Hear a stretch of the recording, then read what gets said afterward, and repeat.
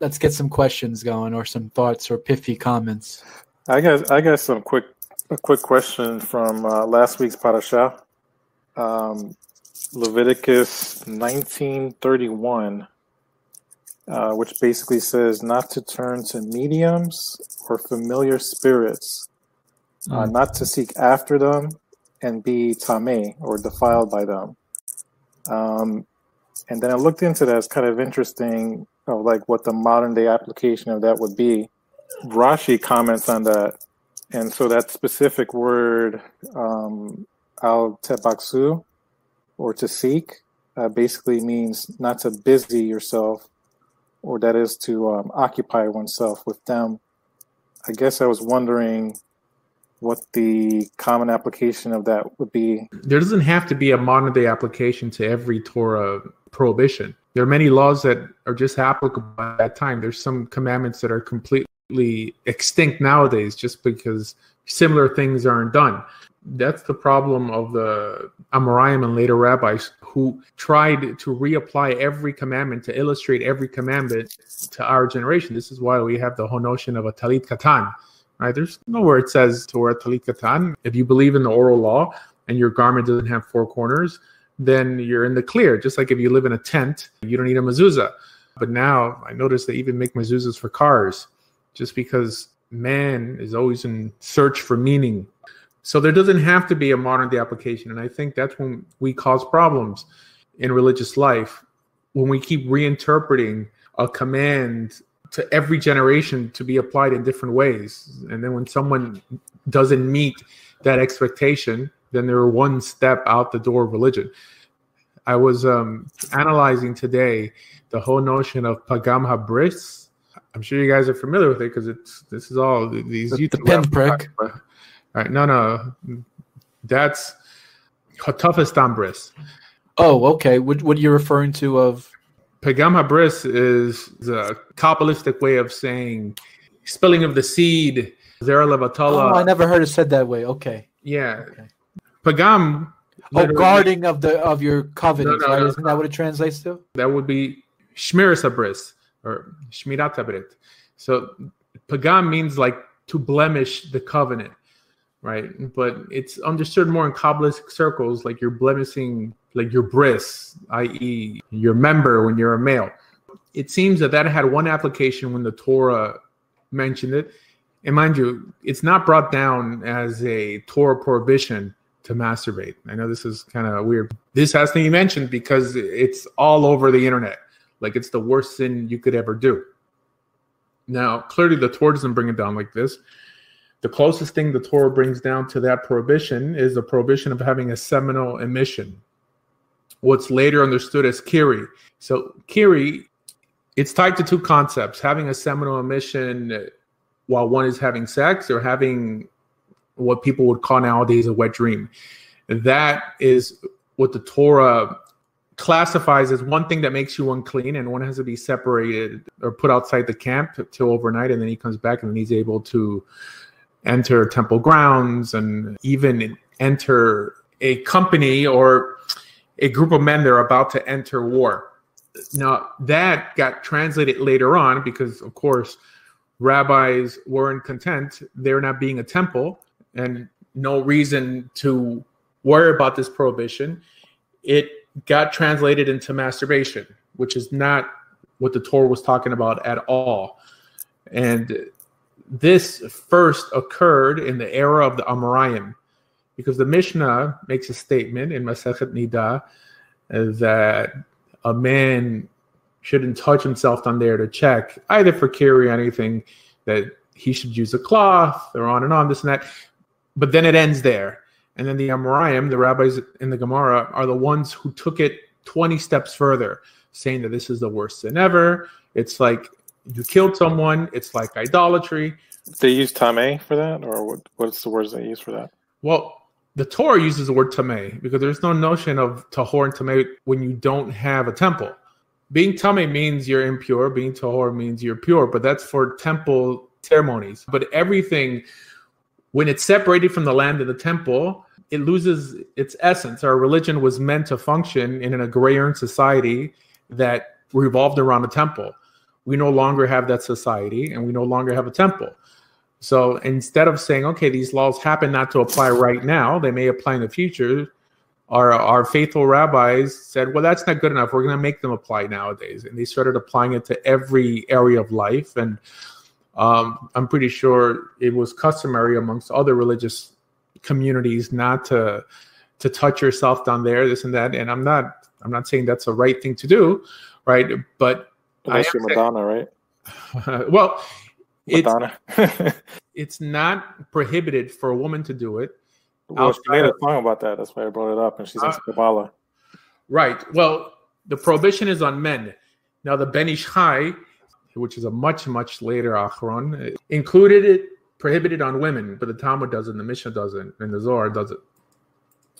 But all these notions were invented by the Amoraim. So the Amoraim didn't have smicha. The Amoraim lived when there was no temple. They were mainly in Babylon, although there were some in Israel, but they were about to be all kicked out of Israel. So there was no smicha. Relatively, I mean, there was maybe one or two guys who had smicha for Amoraim, but there was no smicha. There was no temple. There was no Sanhedrin. And then nowadays, you have rabbis online teaching this like it's a Torah principle. Well, let me ask. Yep. Good. You're saying that. So let me put it this way. Some people they'll say that the Torah is like the United States Constitution, right? And that's what they'll say. And if that is true in some respects, and we always reinterpret the Constitution with new things arise. I mean, the Constitution says you have a right to bear arms. That what happens when nuclear weapons are invented? Does that mean we can all carry around bombs in our backyard? In a pickup truck, and driving. So they'll say, okay, we need to reinterpret the Constitution for this new thing that happened. Right now, we have to sort of adjust. You don't think that's comparable to the Torah itself, that we can't, now that something new arises? I mean, you got to be honest. I mean, let's be honest, Rabbi. We live in a world where pornography is just rampant, with the internet especially. So now it's going to make sense that masturbation and adultery and all these other type of things, women being, used for their bodies, and God, it's just not something that Moses would have ever been experienced to. So regarding ethical commands, I agree that they should be applied and reapplied to fit our current generation, but not regarding ceremonial commands, hukim, that we don't even know why we have them to begin with. We don't know why a priest is deemed unfit or unclean if he happens to have sex with his wife and spill a seed outside. So we don't know the action or reason for that. So what we shouldn't do is create some other reason and say that it's applicable today, and go even further and say that this is the worst sin that one can do in God's eyes. And on top of that, that it's worse than murder, and that it's worse than idolatry. Wait, hold. I'm sorry to interrupt, but so the reason why I brought up this is because I thought it's very serious, because one of the first commandments that's given before they enter into the land is not to listen to soothsayers and so on. And then the whole commandment about prophets and all that. So in principle, is not entertaining spiritism, or isn't that in principle a high? Yeah, I mean, to visit a witch or a medium, I mean, that's not even. Of course, if you visit one today, it would still be prohibited. Yeah, that was the root of my question. Yeah, no, for sure. So, I'm talking about things that don't have a practical reason. Clearly, if you're applying some redemptive qualities to a soothsayer who's able to speak in your behalf to the dead, and mind you, that we have King Saul doing this with the prophet Samuel. That's kind of weird. And it seems like that act in itself is never condemned in that context. This is why a lot of the things that appear in the books of the writings are questionable. I was thinking about it today. I was thinking about Shimshon, the whole notion of Shimshon. That really sounds like Hercules. Our faith is not built off what appears in the prophets and the writings. It's based on what appears in the Torah. So we have people going out on a ledge trying to justify every verse in the prophets and every verse in the writings, when that doesn't make or break our religion. Right. It seems there's a lot of things there, especially like Esther. I mean, we spoke last time how Mordechai is not a Jewish name, how Esther is not a Jewish name, how it's tied to Astar and Marduk. Let's kind of go back to the source, okay, and know that all these things are just embellishments. And I believe, just like the Catholic Church did, that they used pagan concepts to wean people away from idolatry. The Jewish people did the same thing, okay? It didn't change the initial message, but I think the Bible understood that the way you make things better is by little increments. There's no this whole all or nothing YouTube Jewish revolution. It doesn't exist. This whole thing of burning your wigs immediately or doing drastic things immediately. I remember that one of these YouTube rabbis gave my friend advice that she should divorce her husband because her husband wasn't Jewish. And she was, even though they had 2 children together. All right. I mean, these people get stuck on first stage thinking. Yeah, I'm not saying to go out and burn witches or anything like that. But well, that we can do. People. Well, I don't think that's an issue in the Jewish world of people seeking witches. I guess my main question was, it says Tameh before Moses was there. The whole thing about raising a prophet like Moses and all that. Well, we're gonna go back. No, because it has to do with the soothsayers and all that, right? So obviously these people were kicked out of the land for the evil that they were doing, and it specifically mentions that. So I thought it's interesting, the application today.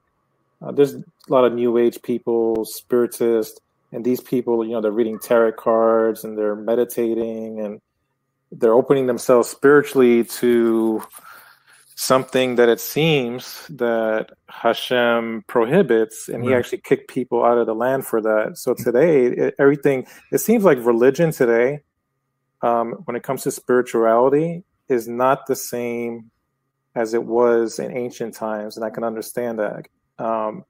We're not burning people like we used to. We're not stoning people like we used to.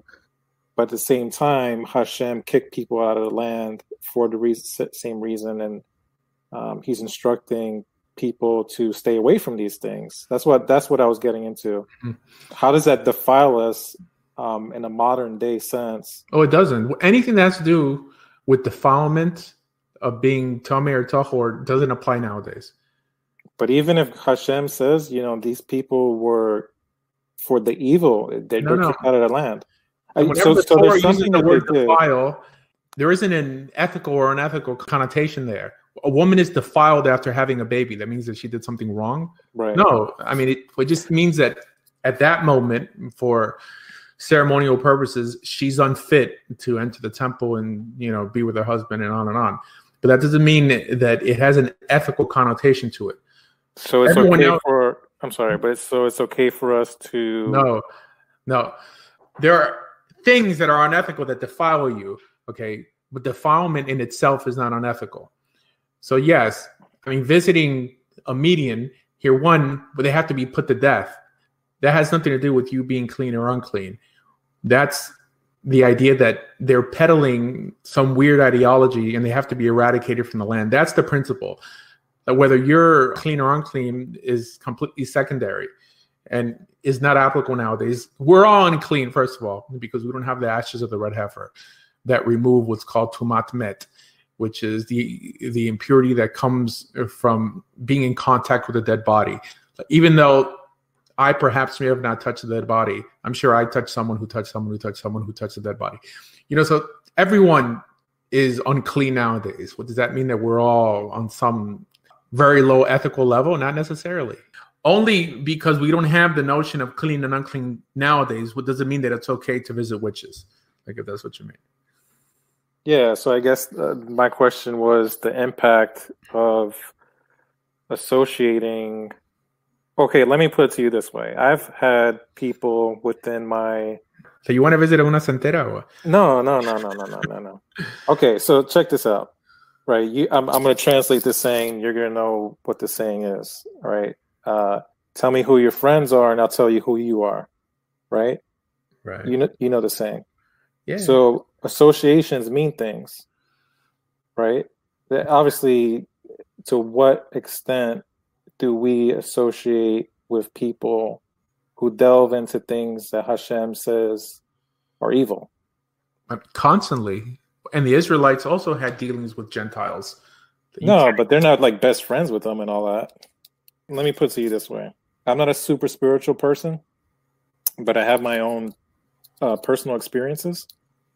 So I've actually had family members who were into some weird, looking into Eastern type religions and meditations and all that. And then they've literally said to me, I have a demon inside of me. And then weeks later, they committed suicide. I had two relatives, another relative that same thing, looking into Eastern religions, meditation and all that, very hateful, very cursing. And then they're telling me that they have a demon and they want to commit suicide. So I'm like, okay, is this a coincidence, or is there like a line that you draw with, you know, this is the Torah, this is pure, versus this is some foreign mystical concept that we need to like put a border on? I don't know if that makes sense. The notion of being possessed by demons is not foreign to Judaism. I mean, it may be foreign to the 5 books of Moses, but it's spoken of in the Talmud, it's spoken of in Josephus. Jewish exorcists actually existed. I mean, Christians didn't invent this. I mean, this is what appears in the books of Josephus. He speaks about rabbis who their job was to remove demons from you. I remember when I was in yeshiva in Israel, there's this rabbi. You guys probably know him. Like, he makes videos now on YouTube. His name is Rabbi Yom Tov Glazer. And he's the only class that I skipped after I skipped for a couple of years, just because him and I had a bad discussion, because I'm just so not mystically inclined. But he had a practice that he would take you aside and he would remove the evil eye from you. The ayin hara, he had this method of taking it away from you. So what's the difference between that and removing the demon? It's nothing. It's the same crap. Right? I mean, they do it nowadays in Kabbalistic circles. It's weird. It's not in the Torah, but that doesn't mean that it's not Jewish. I mean, something could be Jewish and not from the Torah, and not. There's obviously, I think I get where he's coming from. I mean, there's obviously kosher. I don't know how to put it. Like, it's not kosher. Only because somebody's accepted doesn't mean it's kosher. I mean, you can't necessarily go to like the local palm reader to get your fortune, but in a way you could. I'll tell you, all that palm reading is from Kabbalah, by the way. Have you ever looked at tarot cards? It's Hebrew, and it all has Kabbalistic statements on it.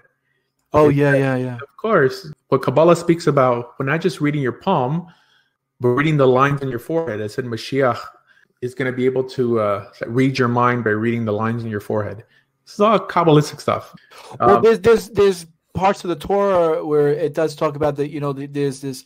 The Kohen Gadol would wear this uniform. He would wear this chest plate. They're called the Chosen, and they would be called the Euthim and Thummim, if that is how you pronounce it. I'm so hard with Hebrew. Yeah. And it would glow, and the Kohen would be able to pronounce you, righteous. They're like holy dice. Yeah, right. Sure. Right.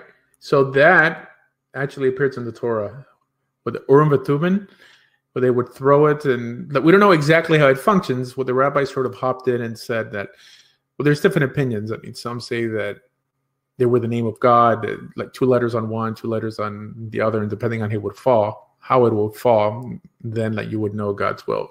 I don't know if that's true.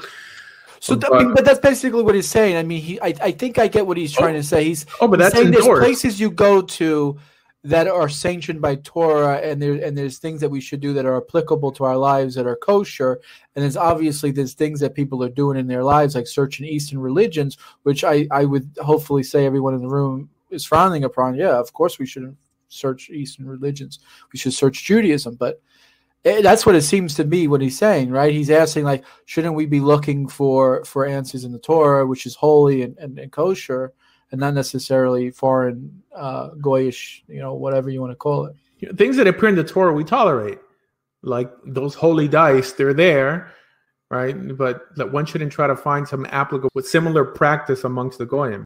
Well, that's what does that mean? It means foreign practice or foreign service.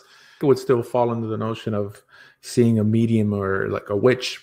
Yeah, I don't really think so. You're saying that, but you wouldn't say like, okay, it says in the Torah that a Jew should be taken to the Kohen, and there's judgment pronounced on him whether he has sarat, however you pronounce it, biblical leprosy, right? That would be a form of that would be a ritual that I mean, obviously sanctioned in the Torah, right? It's written in the Torah. It's black and white. We can know and understand it. And then there are practices that people are doing that are you can clearly point in and say, whoa, like let's watch it. let's not go down that path, No, I hear you, but only because it's done by a Jew nowadays. We're talking about things that are not in Torah. Anything that appears in Torah is clearly allowed. We have no true Kohanim nowadays. We have like Suffolk Kohanim. The people who say they're Kohanim, the mystical understanding is that when Eliyahu Navi comes, some even has included the Mashiach in the notion that he's going to tell you who's the real Cohen and who are real Levium. But till we have a real understanding of who Kohanim are, that we could actually establish a high priest, that we're not going to be able to reinstitute the practice of declaring people with sarat clean or unclean. Not that we have sarat nowadays. It seems like sarat was a illness that only happened to people in Eretz Yisrael. Whatever, I mean, sarat really is, because I guess it's not traditional leprosy. So what would you do if you ran across somebody that's not a Jew? This person is not a Jew; they're a Gentile, and they're pretty smart, pretty friendly. They want to be your friend or whatever, but they're into all these spiritualistic pursuits that that Torah speaks against. Like, what would you do? I would be respectful and I would be friendly. I mean, look, we're in Galut, okay? That we're supposed to make peace with our neighbors and even pray for our leaders who, by definition, are going to be idolaters. Because God never said that he's only going to exile you to no-eyed countries or nations full of righteous Gentiles, whatever a righteous Gentile really is. So I think that statement in Jeremiah, that tells you to basically be in the world, but not of the world, to quote Paul, is telling you to tolerate those around you. These laws are only really applicable in the land of Israel. No better, i.e. don't do it yourself, but I don't think it means that you're only supposed to be friends with Jews, because then by definition, you're never going to influence anybody. Yeah, I think that's my main point, is how do you influence versus how do you can influence or you could be influenced, right? As a religious person, I think that you should live your life as an example always, but that doesn't mean whether you're going to walk around saying, well, I can't be your friend because you're a pagan. Then by definition, you're not going to influence anybody. Right. Be friendly and be admirable and lead. I don't see it as an excuse to be a hermit. I'm not saying that. Well, many people take it like that. This is why that we have the notion of Jewish communities. I guess it's like,